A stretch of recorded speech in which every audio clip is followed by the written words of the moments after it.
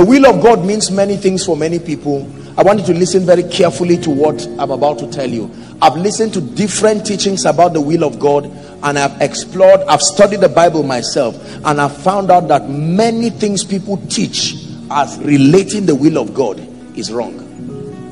It's wrong. Two scriptures, Colossians 1 verse 9, please. It's an anthem here every time we continue. For this cause we also, Paul is speaking, since the day we heard of it, do not cease to do what? So he's talking of prayer here. Pray for you, and to desire that ye be filled with, number one, the knowledge of his will, and then in all wisdom and spiritual understanding. So a man can be filled with the knowledge of God's will. Romans chapter 12 and verse 2, the last verse, and then I teach a bit on the will of God. Romans chapter 12 and verse 2. Ready? And be not conformed to this world, but be ye transformed by the renewing of your mind, that ye may prove what is that good, acceptable, and perfect will of God. What is the will of God? The answer was clearly stated in Matthew chapter 6 and verse 10. What is the will of God? Matthew chapter 6 and 10. Everybody read it. 1, 2, read. Thy kingdom come. It's not supposed to be a full stop there. It's actually supposed to be a comma. Thy kingdom come, by thy will being done in the earth as it is in the heavens. So what is the will of God? The will of God represents every action that causes the kingdom to come and causes Christ to be glorified. That is the will of God. Please understand this. In the simplest term, the will of God is not just what is right, because the concept of rightness is relative in our world. The will of God is any activity and any action. Let me define it very well. Number one, inspired of the Spirit.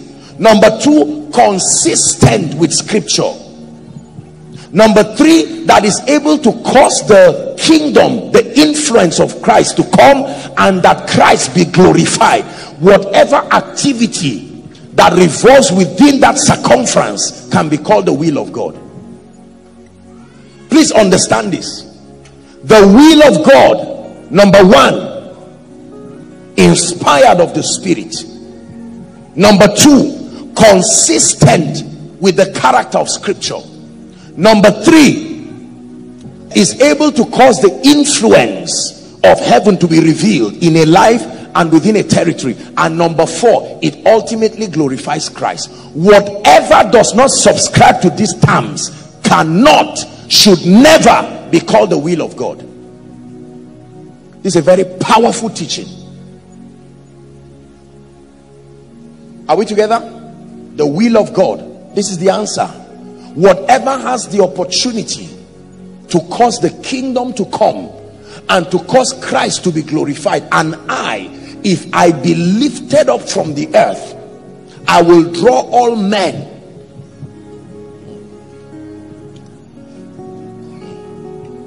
The will of God.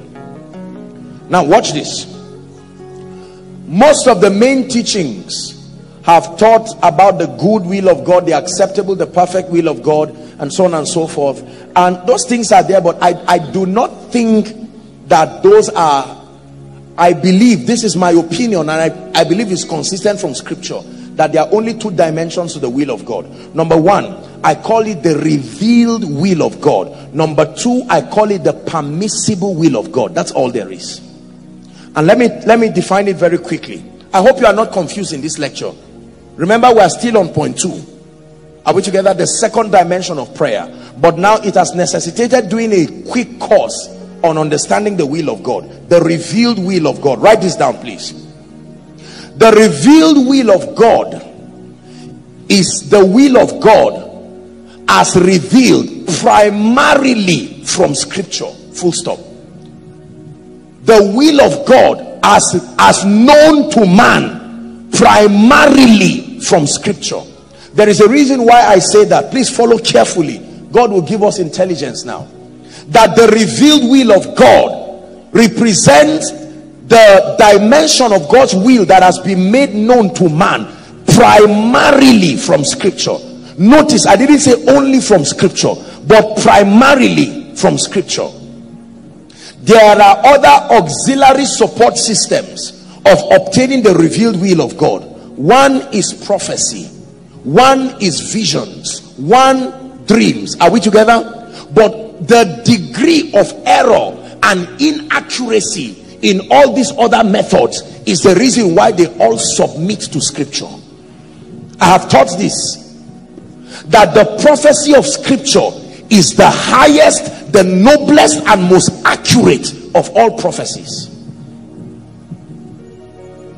Word of knowledge, prophecy, like the dispensing of that gift or that office, and all other spiritual media for obtaining the will of God, they work, but they have a very high degree of error, and the errors are caused by many things. There is the error of perception, there is the error of reception, there is the error of interpretation. Are we together now? There is the error that comes as a result of the low level of renewal in the interpreter. All of these things together are a mix, and they corrupt the purity of the voice of God through all those channels. You are safest when you understand and discern the will of God as revealed from scripture. I believe strongly that scripture was written so that it will not be changed. If scripture was only recorded in a radio, it would have been changed by now. Scripture was written. It is written. You hardly change what is written. Are we together? That means when I want to explore the will of God for his program, for my life, my first area of search is not a dream. Look up please. My first area of search is not Apostle Joshua Selman to prophesy to you. My first area of search is scripture, and that from a child thou hast known the holy scripture that is able to do what? To make you wise unto salvation. It is very important. Let me give you an example. Oh boy. An example of the revealed will of God. 1 Timothy chapter 2 and verse 4.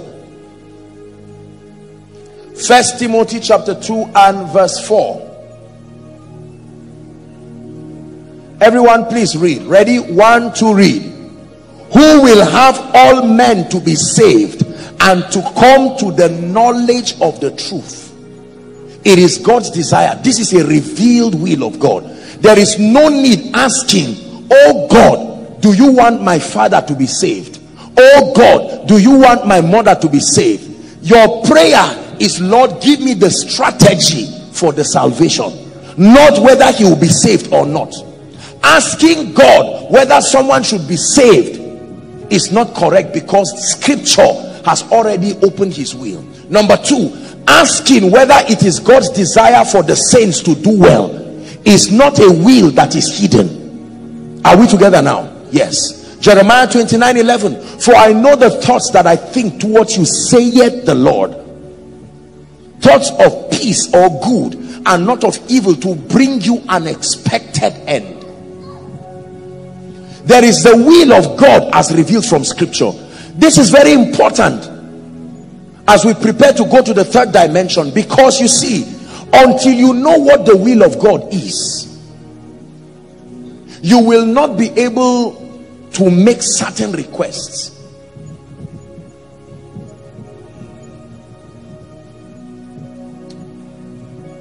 There are things we do as a ministry. There are privileges we give to workers. There are privileges we give to leaders. Are we together now? It is something that has been put on ground. The workers, the leaders know, and based on that knowledge, it's not a mystery. If the workers are not sure, they can go to their heads of department and their executives who help to interpret what has been put down by the ministry as far as their welfare and their provision is concerned. Are we together now? Yes. For instance, in this ministry, whatever program we are doing as workers or whatever, the moment it is night, it is mandatory that under normal circumstances, vehicles are around to help alleviate the stress of moving in darkness. It's not something that is a special arrangement. It is so. After this service now, there are buses that will be waiting to pick people. Are we together now? Now, asking Apostle, do you think that there will be a bus after this service? It's unnecessary, because that will has been revealed. Are you getting what I'm saying now? The scripture already has the most accurate dimension of God's will. His will as revealed in scripture and then demonstrated in Christ. Now listen carefully. The Bible calls Jesus the image of the invisible God, and I've taught you here that Jesus came as a correction of the perceptions we had about God. There were many things we did not know about God. There were many things we knew but not properly about God. So we look at the life of Jesus in his earth walk, and we learn God by looking at Jesus. There's no need asking whether God is a God of love. We see it in Jesus. We see how he treated sinners and publicans. We see how he treated children. We see how he wept at people's funerals. So we know that God is love, because Jesus was and continues to be love. Are we together now? God is a giver. How do I know that? 5 loaves, 4 loaves. Little children, have you any catch? Cast your net to the right side. His life was full of giving till he gave his life. So I know God is a giver. So when the Bible says he is the rewarder of them that diligently seek him, I trust God because I see that truth of scripture revealed in Jesus. I know that God is slow to anger and judgment. Why? Because Jesus was walking with some disciples and they saw some other people and said, can we command fire to fall? And Jesus said, do you not know what spirit you are of? The Lord is gracious and compassionate, slow to anger and rich in love. Jesus became a demonstration of that. So nobody will come and talk nonsense and tell you, God will kill you tomorrow. Throw away all that garbage. Jesus, greater than any prophet, is a representation of the fact that God is slow to anger. Let God be true and every man a liar. Are we together now? It is the reason why we edit prophecies based on scripture and based on Jesus the Christ, looking up to Jesus. He can be looked up to. He is the author and the finisher of our faith. That means our journey is with reference to the standard he gave us. There is nowhere in all the 33.5 years of Jesus that I see him intentionally plotting evil against any. So God does not think evil, because as seen in the Christ, it was not there. It is true that he judges, but God is slow to anger. So away with that theology that makes it look like God is chasing every man just to destroy you. It's not supposed to be a license for licentiousness, don't get me wrong, but that it is consoling to know that we are wrapped up in the love of the Father. Behold what manner of love the Father had bestowed. When Jesus saw people who were crying in funerals, he joined them to weep. We do not have a high priest who had not been touched with the feelings of our infirmity. You know why I teach you this? Because the days that are coming with too much spirituality and spiritism. If you are not grounded on scripture, many things will confuse you. You will soon not know who God is again, because there are pseudo actions that look spiritual but they are not consistent with the Christ. Look up to Jesus, not Apostle Joshua Selman. Look up to Jesus, not a preacher. Paul only said, follow me as I follow Christ. Before you follow me, see who I'm following.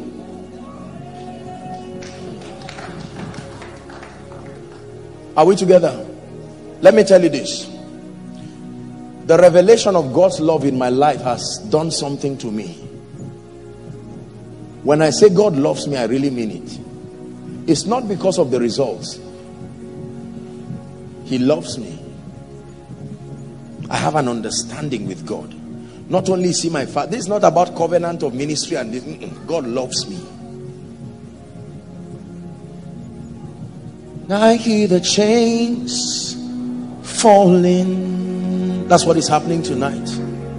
Chains from all kinds of teachings, well-meaning but destructive. The will of God is that all men be saved and all men come into the knowledge of him. It is the reason why in this ministry, for instance, we do not fight our wounded soldiers. We stand for them. If people do things and go down, we are quick to come. You see me preach and it looks like I'm always holding a cane. Yes, I'm holding a cane, but remember thy rod and thy staff. I told you they don't do the same thing. Rod is for correction. Staff is to draw you. You need both.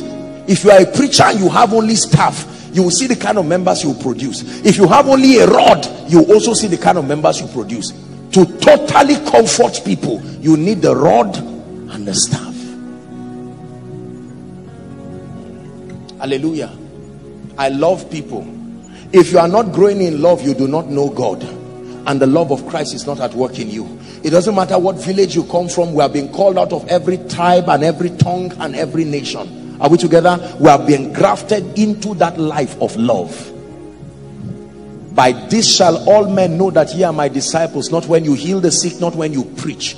Love. I hear the chains falling. Let fear leave your life. I hear the chains falling. You cannot serve God in fear. You serve God in reverence. I hear the chains falling. I hear the chains falling. One of the most beautiful times in koinonia here is when we are done with the service and I have to hug my children. You see all of them come over me. That thing gives me a feeling that I cannot begin to describe. No matter how you look at me and no matter what you are holding, I turn to my children and give them a big hug. They come with their wet shirt from fighting over juice and soap. I still hug them like that. I love them. Behold what manner of love the Father has bestowed. The love of God is a very powerful revelation. Many people have exaggerated it and their lives continue to be shredded into nonsense. They allow the devil to just come, and people have exaggerated the love of the Father to the point that they have covered the issue of hellfire. Hell is still there. Listen to my message last week. Hell is there. Hell is real. Lake of fire is even worse than hell. Many people talk about hell and leave lake of fire. Hell is a spirit. Hell itself will be relocated to the lake of fire. Those who are in hell now have not officially started their judgment. The judgment will officially start when death, hell, the grave will be relocated into the lake of fire. We don't know who is there, but one thing we know is that there are spirits who are there, bound in everlasting chains. What I just told you is also love.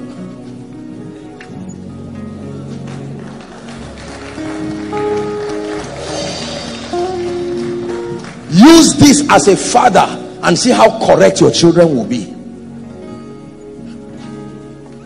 When I was in secondary school, before they flog you, they would tell you what you did wrong. You will accept that I did wrong. They will pray for you, then they will flog you. Let's start koinonia secondary schools. You will see how we train these children. I'm not going to bring this secular, demonic, Babylonian training. Imagine that you flog your child and he knows what he did wrong. Just because you prayed for him does not mean you should not whip him. Foolishness is bound in the heart of a child. The rod of correction, not prayer, will drive it far from him. There is a psychological testimony that your child needs.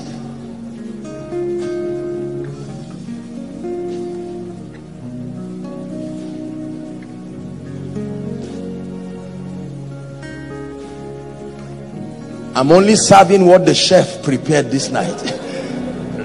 Remember, I told you that I'm only a waiter. The principal chef is the Holy Spirit, and his meals are always balanced and nourishing. Say amen. So there is the revealed will of God. Number two, there is the permissible will of God. Let me talk about that very quickly. What is the permissible will of God? Now look up please. I will say it, then I'll repeat it as you write. The permissible will of God represents actions that are within the boundary of righteousness, God's character, and that directly exalt the Christ. The permissible will of God represents actions that are within the boundary of righteousness, God's character, and directly exalt Christ. Now, just because it is permissible does not mean it is necessarily not the will of God. Permissible there does not mean God is managing it. Look up please. There are things in scripture that are not written verbatim. There is nowhere in scripture that is written that you will be in Zaria now. There is nowhere in scripture that is written that you will have 5 children. Now please look up. There are dimensions of God's will that are not stated directly from scripture. At that point, we use the tools of righteousness, we use the tools of God's character, and we use the tools of the exaltation of Christ as the compass to help us to be able to walk around that will. These 3 first, then in addition, prophecies, visions, and the rest come. Notice the Bible says the kingdom of God is in, talk to me, righteousness, peace, and joy. Never in visions, never in prophecy. No, the kingdom of God is in righteousness. That means God's methodology, peace, joy in the Holy Ghost. Now let me tell you this. This is the major area where as believers we have suffered a great deal again and again. This dimension of understanding the permissible will of God. Sam has a program in 2 weeks, return to worship. Now, whether or not you had a vision or a dream, or God just put it in your heart, the truth is that that program, if it is done in righteousness, are we together? If it is done consistent with Christ's character, and if it will end up glorifying Christ, it is the will of God that will support the kingdom as powerful as the will revealed in scripture. Are you getting me now? This is where all the other auxiliary things like finding who to marry, a job to do, there is nowhere in scripture where it is written that Pastor Alpha marry Annie. But within the boundary of righteousness, if you marry an unbeliever, it was not the will of God. Are we together now? But that within the boundary of the will of God, you can find a sister that loves God and her life is consistent. What is virtue? Virtue is a reflection of your closeness to the character of Christ. So I don't need to see a demonic sister or a devilish brother and ask, is that God's will? No. In koinonia here, for instance, if you come and meet me and you tell me this girl that you use for example, you like her, for instance, it can be within the boundary of the will of God. If you are a well-behaved brother and you are responsible, are we together? It's my responsibility to vet you based on the will of God, righteousness, responsibility, love, and I can tell you with all the blessings of God, and God will stamp it and endorse it. Are we together? There are very few people on earth who, because of their lives, listen carefully, and because of the nature of what they do for the kingdom, God will meticulously place restrictions around everything in their life, because the role that they play. Someone like me now, you see, almost everything about my life is meticulously guided. Do you know why? The reason is because I carry a burden of a generation, and the implication of everything I do is generational. But that cannot be a template for you. It is the price I have to pay for carrying this anointing. There is a maximum number of cars God has told me, I may never have it. If at all it comes and it's more than that. You see, God has searched my life and he has optimized the things that must be in my life for me to be effective. That functioning at your optimal level will require this. There are people who functioning at their optimal level will require that they are millionaires, not billionaires. Some it will even require that they are not millionaires at all. But it cannot be a template for everybody. Scripture. Come. This brother now can be trusting God for a job. Lord, should I go to Enugu or should I go to Lagos? It is not written here directly. The only thing is that the path of the just is as a shining light that shines brighter and brighter unto the perfect day. So these are foundations. I can take out time. If this brother is given a job right now, he needs to look at that job. Does this job compromise on my walk with God? Are we together? Will this help me to be responsible? If it does, then within that, this gentleman can safely go on that job. Now, if for any reason that decision he has taken is against destiny, God will go out of his way. God does not only lead by saying start, he leads by saying stop. There are times you don't wait for him to say start, you move. If he keeps quiet, he's endorsing you. If he says stop, you return. I'm showing you certain things about the will of God. Oh God, should I build a house? God is a God of portions. It's never his will for me to be a tenant for life. So if some money comes, wisdom that is profitable, wisdom that is profitable to direct should tell me buy land and start building. If it is not the will of God, God will show me. Are we together? Our precious men here have married good and lovely sisters. Not all of them saw visions. Some of them just directly in the name of honesty. They saw a sister who loved God. They came to me and I said, God bless you.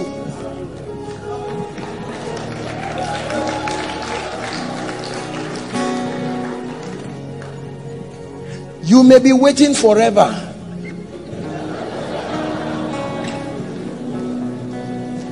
For a dream, a vision, some occult type encounter.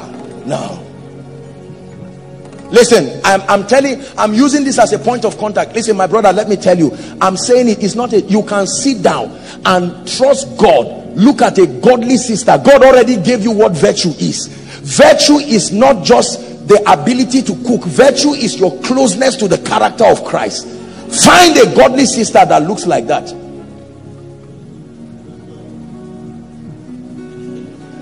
When a Job 29 man marries a Proverbs 31 woman, they will give birth to a Psalm 112 home.